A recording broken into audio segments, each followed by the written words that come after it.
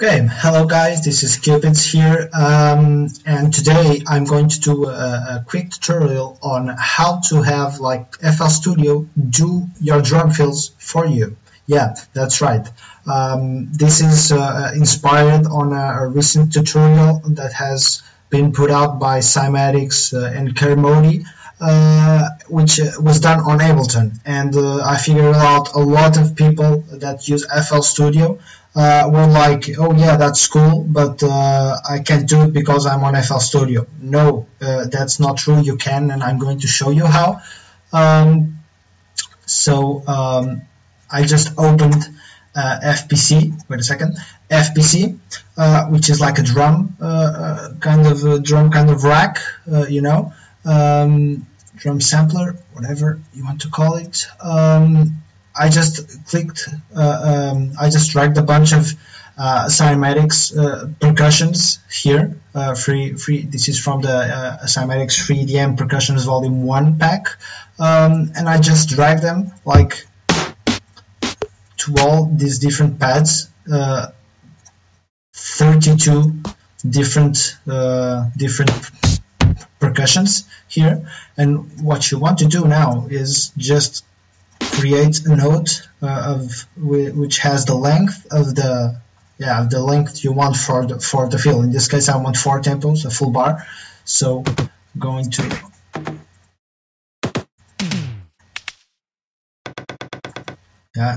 I'm going to layer the notes. Okay, this looks a bit weird now. It sounds a bit weird.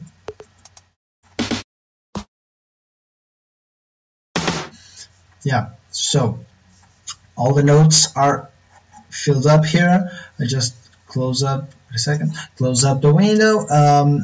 Now let's place the pattern here. Okay. And now what you want to do is, if I play this now, it won't make any sense. This should be off. If I play this now, it won't make any sense. It will be just all at once. No point there. So what you want to do is click on the arpeggiator function, random. Okay. So if you play this now, it might sound good actually. Yeah, you can see it's generating a certain sequence, but now you have here's the secret. You have the time button here, which changed the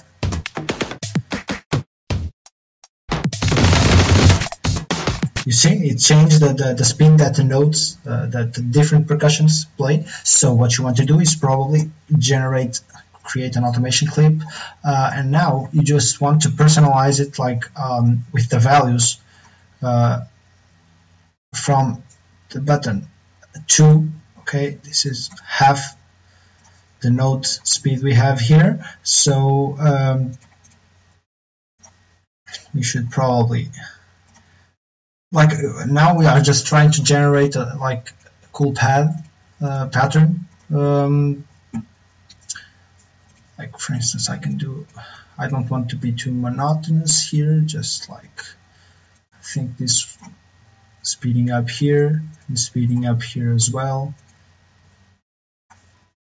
And now probably something like this. Speeding down.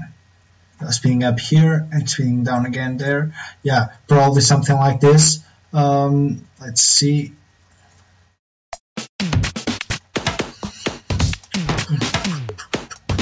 Yeah, so you can see that each time you play it, it plays something different. So I would advise just grab Edison and record it a couple of times so you get it right, But if you want something more steady and that plays the same thing all over again, no changes, you just select one of these modes. For instance, I'm going to select up, which is going upwards on the notes.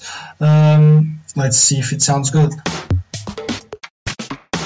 Yeah, it sounds quite good actually. So after you have your pattern, I'm just going to drag it a bar. You're going to see why.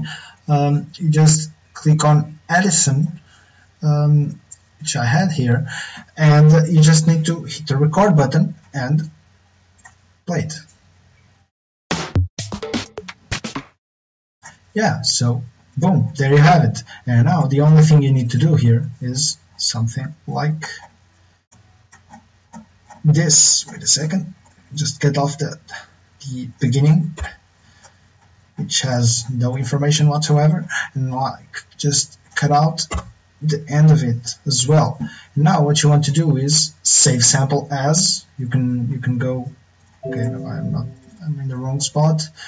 Samples, yeah, for instance, you can just type in drum fill 1, then you have it. Like if I go here, like, oh, sorry, oh, come on, what the hell? Okay, just drag it here. Like, let me mute everything else.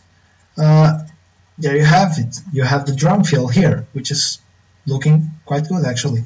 You just need to cut off this little excess part in the end. Yeah, it's sounding quite good actually. So here it is. It's as simple as this. So see ya.